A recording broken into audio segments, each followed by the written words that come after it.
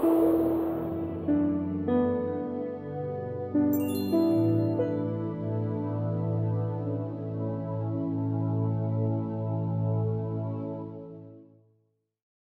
first time I remember seeing a physician was when I fell and cut my chin when I was 4 years old.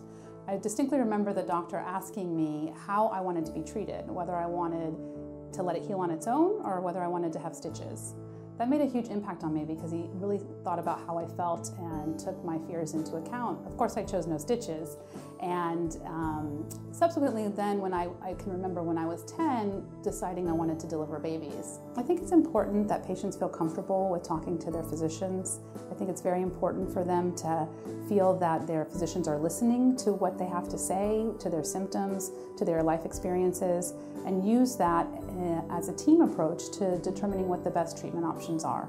I try to really involve my patients in the decision-making process, walk them through their diagnosis. Even if they're coming in for routine screening, I try to talk to them about what important screening tests they need, what they should be doing in terms of their diet and their lifestyle, what vaccinations they're due for, what they should be considering.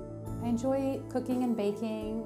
I also like to read. I am a soccer mom, so I'm often traveling with my girls to their soccer games and soccer practices. I also enjoy traveling, and when I'm not delivering babies, I'm usually out in the soccer field.